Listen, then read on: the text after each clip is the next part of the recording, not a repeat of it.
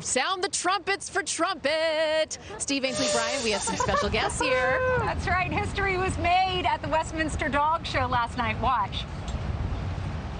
I'm very honored to announce that at the 146th Annual Westminster Kennel Club Dog Show, the Best in Show winner is the Bloodhound. Wonderful. Trumpet goes Best in Show. And Trumpet is his name, and Trumpet is the first bloodhound to take home the coveted title Best in Show. Yeah, Trumpet is here with the owner and handler, Heather Helmer, along with Westminster Kennel Club Director Communications, Gail Bisher. They both join us. Congratulations. Thank you. What was your reaction when the verdict was finally handed down? I was shocked and excited all at the same time. You weren't confident that you were? Or? I'm always confident in Trumpet, but it's such a prestigious show, and there's 6 other gorgeous dogs in that ring. Anybody could have walked home with that prize last night. And Westminster's been around for 146 years. A bloodhound has never won, but you try every year. Every year I try. Maybe this is it. Absolutely. How many do you have? I own 3. But there's a few more that I co-own that live in Illinois. What is it about bloodhounds that's so great? Like, what are the features? So their nose is 100 times more powerful than our nose, which makes them a great trailing dog. Yep. And it is actually the only nose that holds up in a court of law. Yeah, that's right. So let's put it to the test. I hold in my hand right now a piece of paper belonging to Neil Cavuto. All right, track him down. Yeah. Track him down. You know what I noticed about? I'm kidding. I know exactly where it is. What I noticed is, just like our dog did, he's worn the top of his nose down, which would suggest the dog does not have to be absolutely perfect to win Best in Show. They're dogs. They're our pets first. They're not robots. They're allowed to do what they want. Yeah. So, Gail, what was your reaction to this? First time in your experience for a bloodhound? Well, you know, bloodhounds have been at Westminster since 1878. And so for it to take that long, it's a long time, right? But he was beautiful last night. He really floated around the ring. He's in great condition.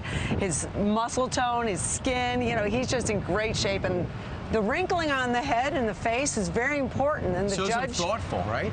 Thoughtful, but it really serves a purpose. It's about collecting and maintaining that scent when he's trailing. So it's a very important aspect to the breed, and the judge was looking for that last night. So obviously no Botox on that dog. What's the next step for this dog?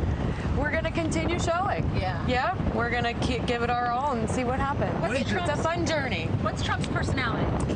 Trumpet. He's a fun guy. He can be a little ornery sometimes, but so are we. Yeah, exactly. Just like us, our faces start to drag down. With horses, they talk about putting them out to stud. What do you do with? I mean, obviously.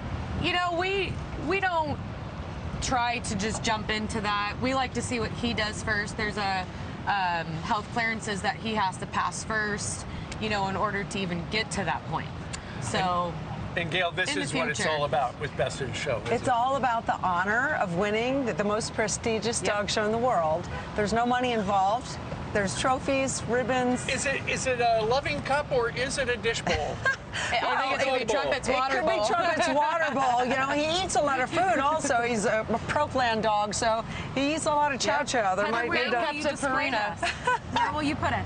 I don't know yet. No, I haven't been home yet to look around and see where it fits. You know, I love that this dog show brings awareness to dogs. That's the most important thing. You know, if you're going to own a dog, this is a great place to look at them and see what's good for your family. That's right. Make sure you do your research and find the right breed for your lifestyle. This dog needs exercise. He gets a lot of exercise, and he drools. That's part of the charm of the breed, so you have to be ready for that. And of course, with the big dog show, probably the first time he's ever been around hundreds and hundreds of people. Did the dogs kind of freak out? It's like, where do I look? I know she wants me to follow, but there's a kid up in the 19th row. He took it very well, but you know, sometimes you do run into that situation. You just need to try to figure out how the dog's going to react to something different. You know, Heather, when we were looking for a dog for our family, we did a lot of research to find out what was the best for our family's needs. What would you say? What type of a family would be good to own a bloodhound? So bloodhounds need space. They need fenced-in yards. This nose gets them into a lot of trouble without a fence. They get the Beverly Hillbilly portrayal as a lazy front porch dog. they are everything but that. Awesome. Right. Yep. So Let's dispel some of those they myths. really are a great family dog, though. They're great with children. They're very loyal dogs. And you know but what they else? need their space. If anybody missed the show last night, you can watch it all on Fox Nation, on foxnation.com if you don't have the app, and relive it. Yep, it's one of my favorite things to cover. Carly, come in here. Carly, come on in. Oh. Gail, Heather, thank you very much. Tomorrow the concert series. Award winner. Get your